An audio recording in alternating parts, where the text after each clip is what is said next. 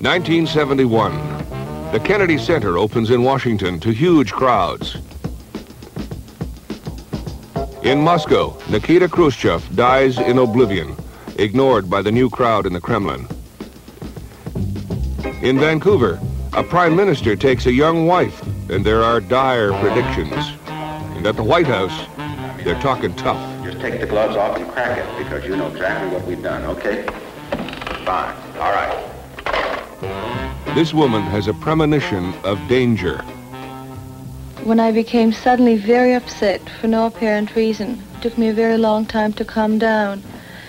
And the following day in Paris, I found out that my brother was killed at exactly that same time. He signs D.B. Cooper on the passenger list and jumps to fame and fortune with 2 parachutes and $200,000 in cash. From this plane crash, the story of one survivor. From Philadelphia to Boston, changed planes from Boston to Hanover. And you were flying alone? My husband died in the plane. The reality and the brutality of war is focused on one man, Lieutenant William Calley, indicted for the murders at My Lai. Muhammad Ali loses his first fight, despite this forecast. Joe Frazier is in trouble. I predict he will not stand a chance. They're off. Canonero second at the Kentucky Derby. Camels on the Sahara. 4 more astronauts dance on the moon. And a vision of galaxies yet ahead. There will be those among us who will reject this golden age of mankind with all comforts provided, but no frontiers left to explore. And they will wish to break away from their home planet and move out to seek new experiences, to conquer new challenges, new adversities. And Satchmo and his trumpet are booked into the realm of Gabriel's horn.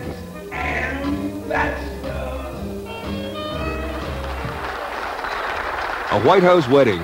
Tricia Nixon to Harvard law student Edward Cox. The first wedding ever in the Rose Garden. A proud moment for a proud papa. Ah, yes, a time to remember. The Nixon White House is, as one columnist describes it, splendiferous.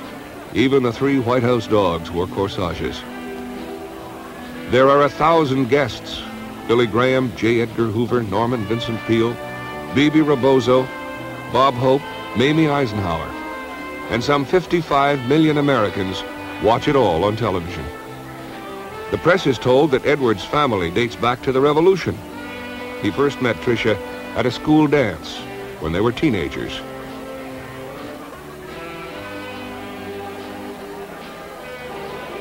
There's Ed now with Pat.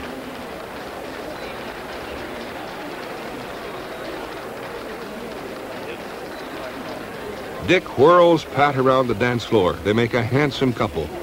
And as Tricia leaves, the president expresses his hope that she will be able to live a life of her own out of the merciless glare of publicity.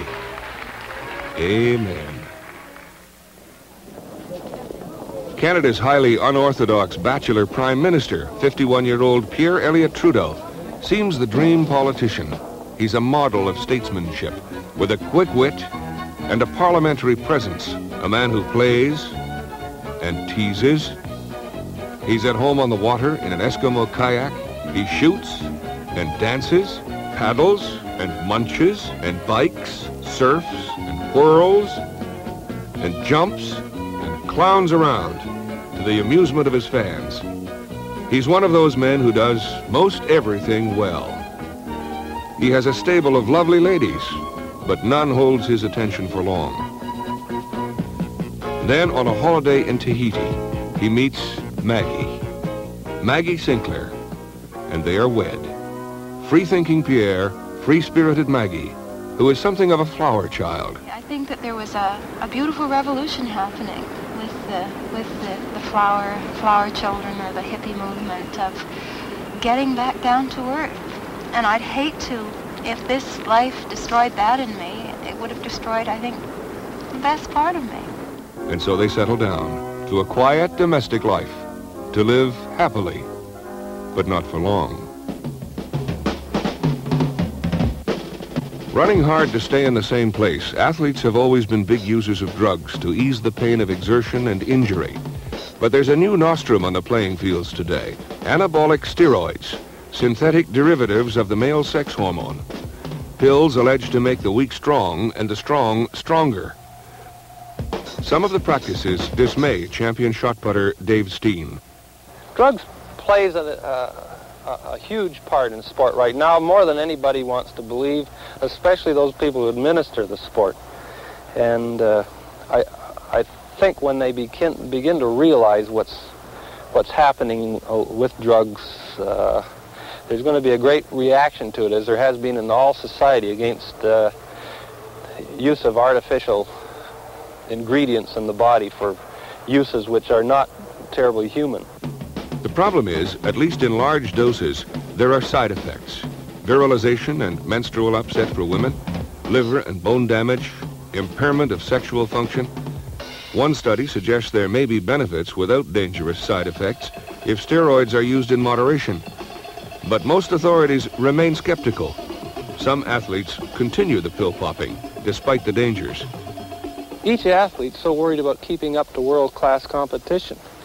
And one of the reasons that I took the few pills that I did was this awful desperation. I wanted to be a world-class shot putter, and I thought maybe the only way I could get on those last few inches and last few feet was to take steroid drugs. Though steroids are banned, one Olympic committee man says that in some sports we couldn't field a team if athletes taking steroids were disallowed. And at the Olympic Games 5 years later, 8 athletes are disqualified when tests reveal they have used anabolic steroids. This man is fed up with the many slurs against Italian Americans. Books like The Godfather, periodic FBI and Justice Department releases talking about the Mafia and the Cosa Nostra. The officials, members, and friends of the Italian American Civil Rights League, I present this gold and solid flag to Mr. Columbo. Joe Columbo is himself often identified as the head of one of New York's 5 mafia families of organized crime. His Italian-American Civil Rights League, here addressed by his son, is a huge success. In a year, it grows into a genuine vehicle of expression for thousands of Americans of Italian descent who know nothing of the mafia or crime. The organization helps many achieve a sense of pride in their Italian heritage. Columbo's League, and he clearly runs it, organizes a demonstration around FBI headquarters in New York. And then, at the request of FBI officials, he disperses the protesters.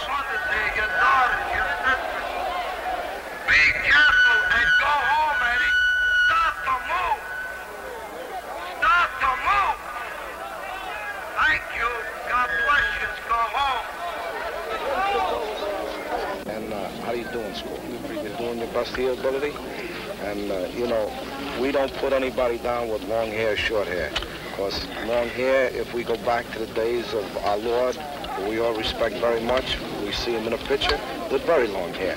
But the only thing is, we feel that our boys should look more like boys, and we don't want to make any distinction that someday we would think maybe it was a girl for a boy. So if you get hair a little short, a little neater, that's nice. Never have we ever spoken violence.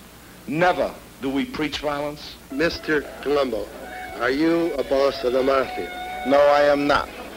Is there a Mafia? No, there is not. Your brother. I don't know what the word Mafia means. Would you believe that? Why is it you? Because it isn't only me. They say there's many bosses, and they have to make bosses for wherever they need scapegoats. I happen to be one of the scapegoats for them. The Civil Rights League's second annual Unity Day is marked by tragedy. Joe Columbo is shot by a young black who poses as a photographer at the rally. Columbo's rise in the mob hierarchy has earned him powerful enemies, among them Crazy Joe Gallo. Later, Gallo is killed. The gang war is on. The black who shot Columbo is killed. and the Black Revolutionary Attack Team claims credit for the Columbo shooting. Police believe it was Mafia justice. Joe Columbo lives for 7 more years, but the shooting leaves him paralyzed and semi-comatose. In what we might call the backwash of the longer hair revolution, men came to be as fussy as that other sex about finding the right hair cutter. But one man had the answer. Have you tried that good barber down at the hotel? He's wonderful. Want to be in the mod crowd? Must have your due done by someone named Mr. Ivan, or at a place called Unisex Barbers Incorporated. Gone is the old familiar red and white striped pole. And as the new race of super sexy cutters proliferates, each must outdo the other. But the most fashionable cutter of them all doesn't even cut. He burns. Singeing, they call it. And the wallet burn is even more memorable than the cut. Anti-singers claim it's only a device to make more money. Well, you know, where there's smoke, there's fire. Mr. Lindsay, you want to send your key down? It was the Quakers who began modern prisons back in 1790. Seeking to end the brutality of corporal punishment, they set up penitentiaries, places for wrongdoers to become penitent. One more reform movement that spawned its own abuses.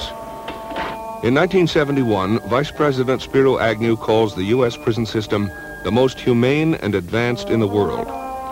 But President Nixon calls them universities of crime. Overcrowded, understaffed, some of the keepers more deranged than the kept. The worst prisons erupt from time to time, when man's real or imagined indignity to man reaches an intolerable level. At Attica, where 383 whites guard 2,250 black and Puerto Rican inmates, some prisoners refuse to form a work detail. They revolt, take over 3 cell blocks, set fires in 6 buildings. As the riot grows, out come the hidden pipes and knives. The inmates take 39 hostages, and the troops move in. There's no sense in going on with it forever. I don't want to see anybody die either, but it's got to end somewhere. There's a circus flavor at all big news stories, and convicts know how to handle the media too. We're further demanding that Governor Rockefeller come down to the prison as requested and meet the demands of the inmates. This institution has a long history for barbaric treatment of prisoners, beatings, macings, gassings, torture, racist comments, solitary confinement without hearings, you name it, and it's gone on here. This is in actuality a concentration camp for black and Puerto Rican people up here. 4 days of negotiations end with the decision to move in, a decision announced outside to the press. The action now underway was initiated with extreme reluctance, only after all attempts to achieve a peaceful solution failed. An hour-long pitched battle. A lot of blood is shed. 28 hostages are rescued. 11 of the hostages, guards and civilian workers, are killed, shot unintentionally by the attacking troops. 29 prisoners are killed. 3 had their throats cut by other inmates. Hundreds of prisoners are wounded. Governor Rockefeller, who refused to come to Attica, is for many the logical scapegoat. We not only want people to stay away from downtown shopping, but we don't want nobody to go to work. It's demanded that Governor Rockefeller be indicted for murder.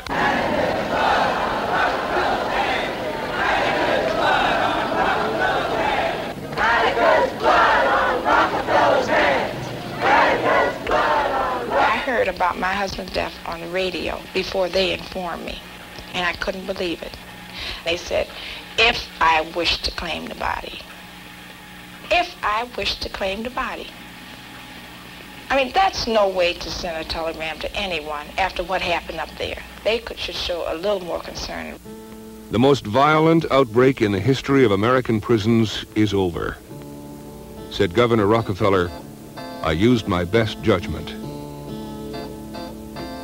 In a few of the nation's 4,037 penal institutions, there are attempts to modify the old system, to find ways to make it work. Halfway houses, conjugal visits, work release programs. This man, in a California prison, is visited by his family. In most states, a felony conviction is grounds for divorce, but studies show that conjugal visits like this, including a few private hours for married couples alone in an isolated cottage, helps keep families together, husband and wife planning together for their life after prison.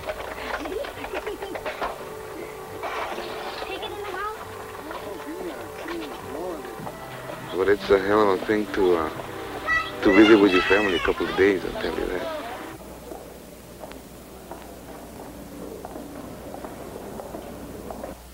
Some penitentiaries introduce rap sessions for convicts to get them to help each other with the job of rehabilitation. And I suppress it, and keep suppressing it until I just, you know, like I got a visit yesterday from my wife and son. And I had so much on my mind after the visit, I even forgot my Bible class. Every morning at 7, this man checks out of prison to go to work. He returns at night, and he's behind bars over the weekend. But he's easing into the outside world.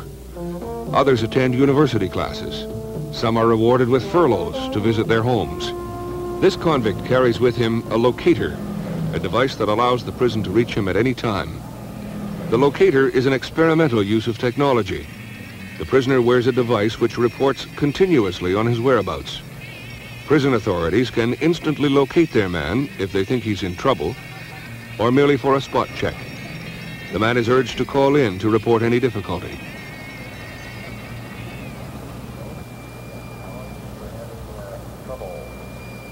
Well, you better take a different route to work if possible, right?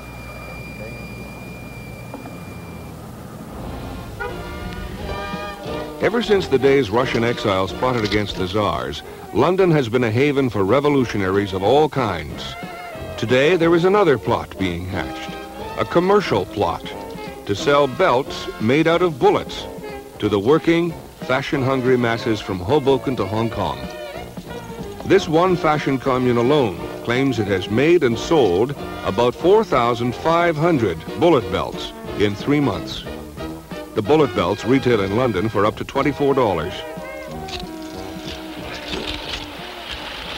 It's a very simple yet very attractive shape of bullet. They look good, there's no doubt about it. They move well, they're very independent, as you can see, and its body moves, so the belt moves with it. The revolution is tripping from strength to strength. Some analysts think the bullet belt exploded out of the tumult that was the Paris student revolt of 1968. Another group claims the inspiration was the Arab girl hijacker Layla Khaled. Others say Che Guevara. Nobody, but nobody, mentions John Wayne.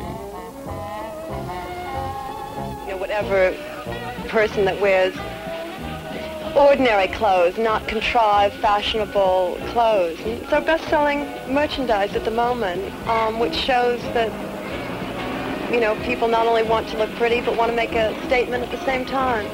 So, gun belts saunter on. As one enthusiast says, gives you some place to hang your thumbs. In labs around the world, scientists are unraveling the secrets of DNA, the blueprint substance in each man's 60 trillion cells. Geneticist Dr. David Suzuki. How is it that a muscle cell differs in its appearance and function from a bone cell or a nerve cell? If they all have the same blueprint, why are they different? And what it appears to be now is that the way they differentiate into these various cell types is by reading the blueprint at different places. And we'd like to know what are the signals that tell a cell, you read the blueprint on how to make muscle, don't read anything else, and then it becomes a muscle cell. Research with fruit flies, a less complex life form, may hold some answers. And understanding of how genetic information is passed between generations came from the work of a 19th century scientist, an Austrian monk named Gregor Mendel. What we have yet to learn is how to alter this process in man. Understanding how the genes in a single cell divide could answer questions about cancer, mental retardation, and congenital defects. Geneticists believe we may someday design our offspring, boy or girl, blonde or brunette, Einstein, or athlete. But most scientists urge great caution in tampering with man's genetic code. The implications of this kind of work for man are enormous, because if we can understand the signals that generate or allow a cell to read the right chapters, then it means that, for example, if we cut off our hand or our fingers, if we can treat the region of the cut with the proper chemicals and get the right signals read, then we should be able to regrow a new hand or a new finger in the same way that many lizards can regrow a new tail if you break it off. The wheel of genetic fortune spins, and where it will stop, nobody knows.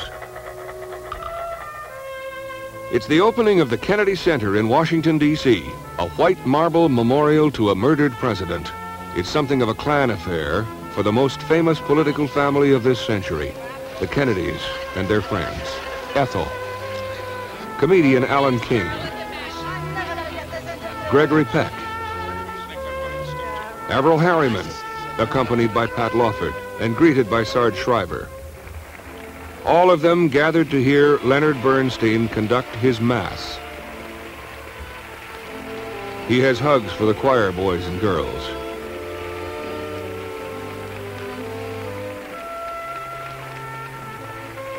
And there's Rose Kennedy, the matriarch of the family, coming over to thank Bernstein.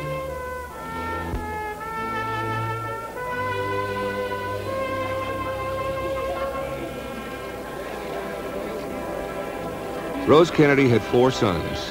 1 died in World War II, 2 were assassinated.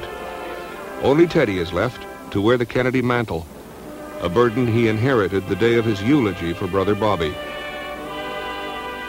My brother need not be idealized or enlarged in death beyond what he was in life. To be remembered simply as a good and decent man who saw wrong and tried to right it, saw suffering and tried to heal it, saw war and tried to stop it. Those of us who loved him and who take him to his rest today pray that what he was to us, what he wished for others, will someday come to pass for all the world. As he said many times in many parts of this nation, to those he touched and who sought to touch him. Some men see things as they are and say why. I dream things that never were and say why not. Given its long-standing feud with California over the quality of oranges, no one is surprised when Florida comes up with Disney World, 90 times bigger than Disneyland, where it all began. 4 years ago, an old-timer described the Florida swamp as the sorriest piece of land God ever put together. Disney got the land cheap, $185 an acre. It's twice the size of Manhattan. But then for Manhattan, the Dutch paid only $24.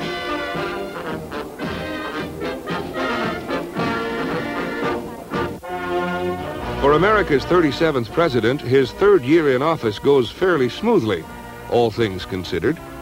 The public opinion polls are encouraging. He takes steps to deal with inflation. He announces his plan to visit China next year. You've got to make this basically a political issue. You've got to do what you can to, more important than anything else now is to get the facts out with regard to what we have done, that we have worked for a political settlement, what we have done for the refugees, and so forth and so on. Yeah. If you see that some here in the Senate or the House, for whatever reason, get out and misrepresent our opinions, I want you to hit it frontally, strongly, and toughly. Is that clear? I mean, don't just take the gloves off and crack it, because you know exactly what we've done, okay? Fine. All right.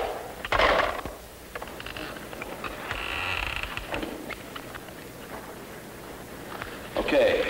His secretary for 24 years, Rosemary Woods, still takes his dictation by shorthand. No recording devices for her. Come to the golf tournament in Florida on February 21, I thought I would be able to work it into my schedule. That is the date I arrive in Peking. And even if we hadn't SST, I would be unable to be in both places at the same time. Paragraph. I wish you would extend my best wishes to all the big money winners at the tournament, and also to the losers. When there were no people with the troops. That's absolutely correct. There are no Americans with any. No Americans with any of the troops, any place. I mean, the attachés are at the embassies, so they're. So basically, what is happening? The attachés are the Indian attaché will reflect the Indian reports, and the Pakistan attaché will reflect the Pakistan. Well, we have a variety of independent sources. Yeah, also. I know. None of them reliable. None of them totally reliable. That's right. In mid-1971, that five-sided building in Washington gives its name to The Case of the Pentagon Papers, a 47-volume study of slipping and sliding through the marshes of Southeast Asia. The government tries to stop publication of the study, leaked by Dr. Daniel Ellsberg to the New York Times. Because I felt that the concealment of this information for 25 years has now led to the death of 50,000 Americans and several hundred thousand Vietnamese in the last few years, a couple of million over 2 years, over the 20 years of this involvement. And I think that the odds have been weighted in favor of secrecy. Judgments at this point of whether the American public is to be trusted to make these decisions versus the U.S. executive branch can now be judged by you and by citizens and by the courts and by Congress in the light of where secrecy has led us over the last 25 years. Times publisher A.O. Punch Sulzberger. This was not a breach of the national security. We gave away no national secrets. We didn't jeopardize any American soldiers or Marines overseas. And the Times lawyer. What about the problem? What about the question of security? I'm not going to comment on that. Are you saying in effect that the government is seeking for reasons other than national security to halt this publication? No, I'm not saying that. I think the government believes that perhaps the further publication, in their judgment, may not be in the interest of national security. And the Times does not feel that way. We do not feel that way. We would have not published in the first instance had we felt that way. There are tons of documents, even from World War II, which have been over 25 years now, that are still classified secret. I think, as I said earlier in this meeting, that it's a wonderful way, if you got egg on your face, to prevent anybody from knowing about it. Stamp it secret and put it away. The Times wins. Ellsberg is vindicated. In Vietnam, as in every struggle since man first tried to civilize warfare at the Geneva Conference of 1864, the dehumanizing force of battle leads to murder, rape, and plunder.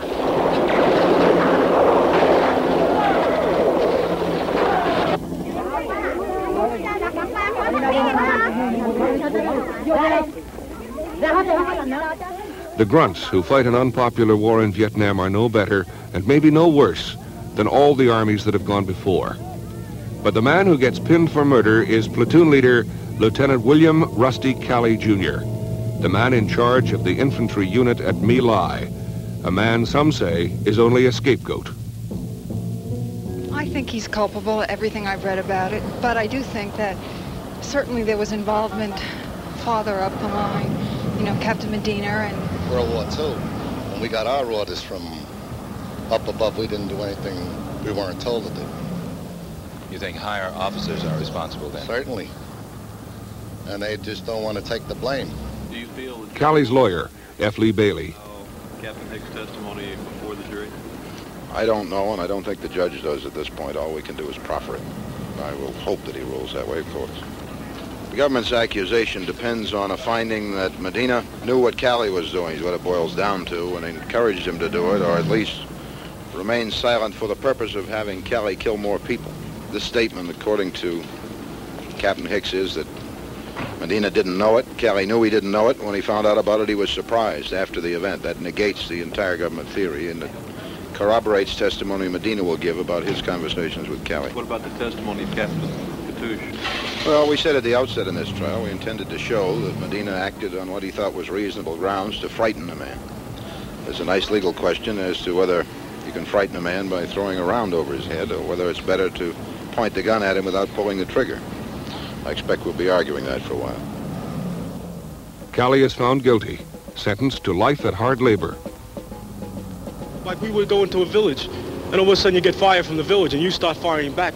You're not going to be able to distinguish between the innocent people and the ones who are firing at you, unless you see the weapons. But if you're just pouring fire into a village, and whoever gets in the way, gets in the way. You can't help it. You can't help it. That's all. That's it. Callie is freed after serving 1/3 of his 10-year sentence, which has been reduced twice. And in Vietnam, the war and the pain and the suffering of the peasants goes on.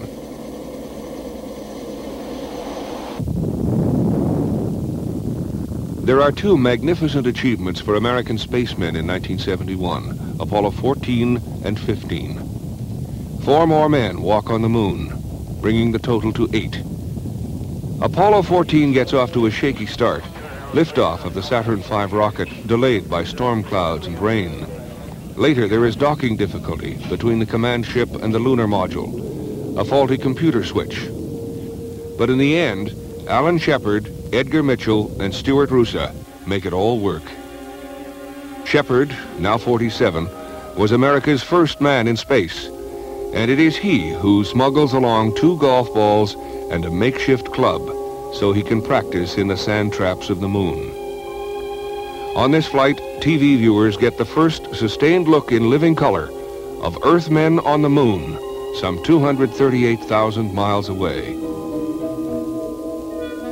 But beyond the moon are a billion galaxies, and someday we'll explore them, says the chief of the Goddard Space Institute, Dr. Robert Jastrow. It is inconceivable that we should remain forever on this planet when you reflect that there have been millions of years in the past history of man, and that 6 billion years lie ahead of us in the lifetime of this solar system. The history of life on our planet has been marked by the fact that in every species, in every population, a small, questing, probing fringe of individuals has always explored the limits of their environment. And among those, the ones most favored by fitness for survival in the new environment have departed and established a niche, a new niche in it. What will happen in the next million years? What will be the evolution of the developments that we have seen in the last 300 years of science and the last 10 years of the space age?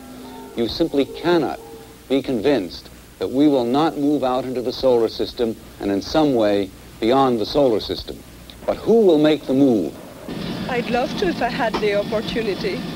I will go there if the price of tickets is not too much. My grandson could make it, but me at 72 years of age, I don't think I can get it. 40 years from now, we'll do it. About 400 BC, Epicurean philosopher Metrodorus said, "To consider the Earth the only populated world in infinite space is as absurd as to assert that in an entire field sown with millet, only 1 grain will grow." On November 24th, 1971, Northwest Airlines Flight 305 takes off from Portland, Oregon. There's a newly boarded passenger, nondescript, dark, about 40. His ticket says D.B. Cooper. The note he hands the stewardess says he wants $200,000 in cash waiting in Seattle, along with 2 parachutes. His briefcase contains what looks to the stewardess like a bomb. His demands are met. He releases the passengers and some of the crew. The plane, now off to Mexico, has a scheduled fuel stop in Reno. But somewhere in flight, the rear exit is opened. The hijacker has flown the coop. It's the only unsolved case of air piracy on record. In 1971, there are 203 airline fatalities, 57 more than the previous year. There are 32 dead in this crash near Hanover, New Hampshire. Investigators for the National Transportation Safety Board find 10 survivors as they move in to try to unravel the reason for the crash. Investigator Edward Patton. The airplane hit Moose Mountain just under 2,300 feet, so he was above the ceiling and obviously in the fog and overcast when he hit. But he was several hundred feet under the altitude he should have been crossing Moose Mountain.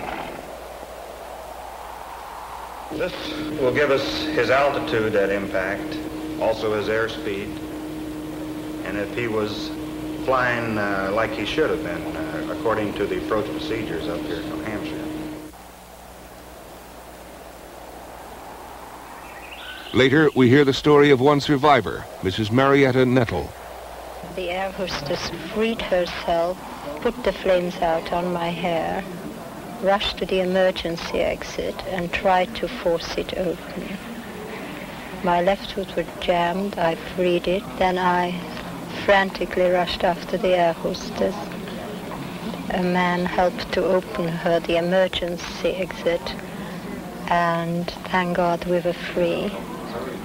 And we stepped outside, and I suddenly noticed we were at great height, and before I could think how to get down from the tail, I just slipped and fell through enormous height. And I think I fell through a pine tree which held, that each branch held my fall, so luckily after a long time I landed very softly. We were flying from Philadelphia to Boston, changed planes from Boston to Hanover. Were you traveling alone? My husband died in the plane. I'm just going to see him. Airline flying is safer than driving your car, but it could still be a lot safer.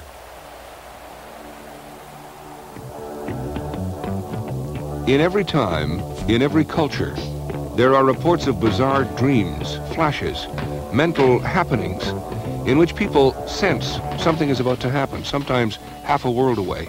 Researchers trying to unravel this mystery label it extrasensory perception. Dr. Montague Ullman. In my opinion, based on my own research and my familiarity with the research of others, ESP is an established scientific fact. I had been in Grenoble on the Alps having lunch when I became suddenly very upset for no apparent reason. It took me a very long time to calm down. And the following day in Paris, I found out that my brother was killed at exactly that same time, 3,000 miles away. One night in the Maimonides Dream Lab, a sleeping subject awoke to report a dream she thought was precognitive, a dream about the future. In her dream, she says she saw a picture of a collapsed building on the front page of a newspaper. 2 weeks later, an old hotel collapsed and the newspaper printed a photograph of the wreckage on its front page. She claimed it was identical to the photo in her dream. Coincidence? Precognition? Who can say? Space and time seem to be transcended by telepathic effects on the one hand and precognitive effects on the other, where aspects of the future seem to be captured in situations where that future hasn't yet occurred. It was Freud who once told a skeptic he should think more kindly of thought transference and telepathy. Nothing in 1971 seemed so certain and inevitable as war between India and Pakistan. The excuse is Pakistan's civil war, but the real reason is as old as history. Hatred between Hindus and Muslims. No matter how many people are living in that area, they just kill them. At places, they surround the area with gasoline and set it on fire. And any people that come out, they shoot them. Shot! In a subcontinent as complex as this one, there is no simple cause for anything. But one factor which brought about the war is the traditional antagonism between the Bengalis, who live in East Pakistan, and the Punjabis, who live in the West.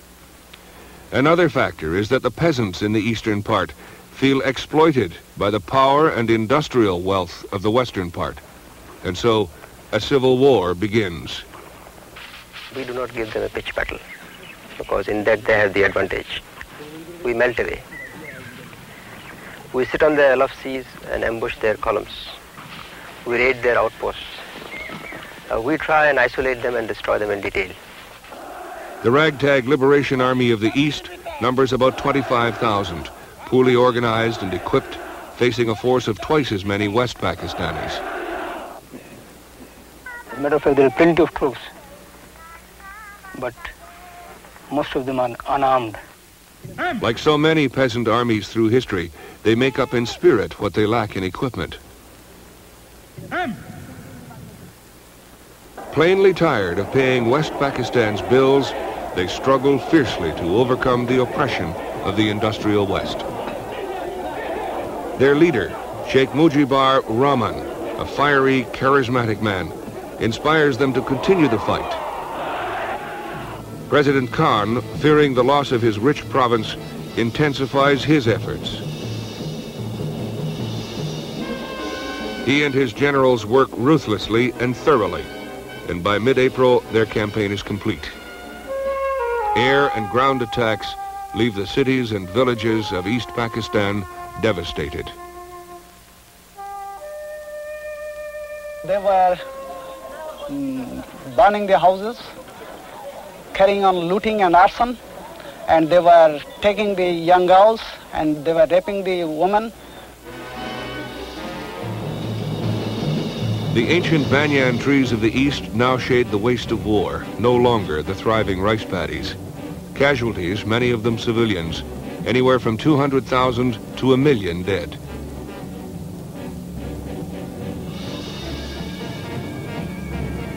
In the villages, bodies are dumped into community water wells, and for a time it looks as if the West Pakistanis have won.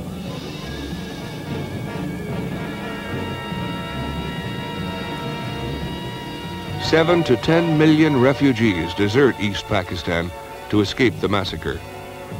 India accepts this unending flood of the destitute. But as Prime Minister Indira Gandhi tells her people, India's already teetering economy cannot tolerate any more.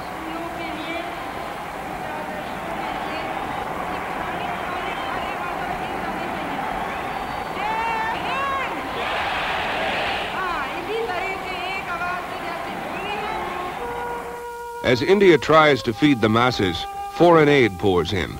But simultaneously, the monsoons come, with floods and cholera epidemics, to further plague the starving refugees.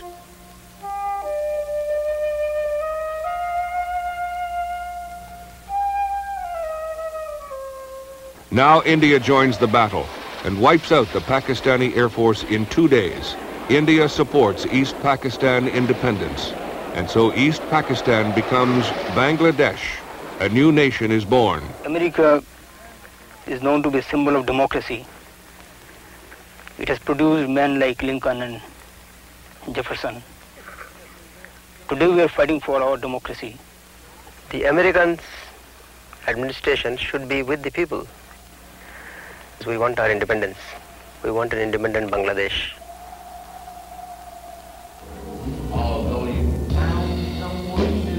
Louis Armstrong didn't invent jazz, but you don't have to invent a country to become its king. And that's how it was with the man called Satchmo, later and lovingly Satchmo.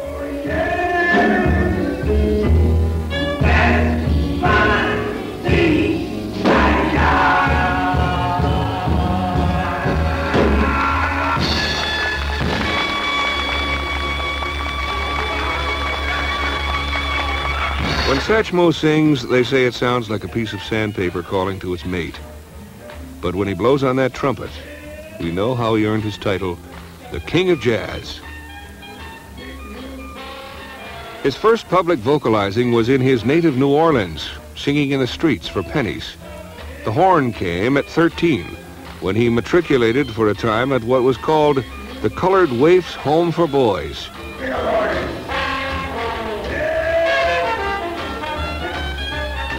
He played in New Orleans marching bands, a few of the city's many dives, and on the Mississippi riverboats.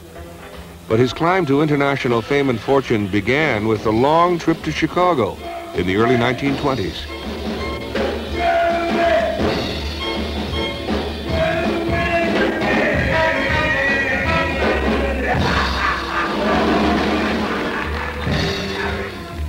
Born on the 4th of July in 1900, the end comes 71 years and 2 days later.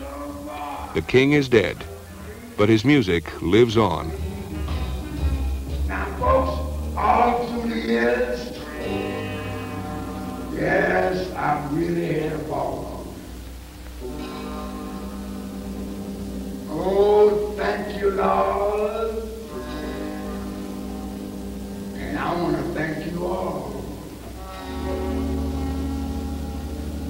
You were very kind to Satchmo. I said, boy, shots everywhere. Just stop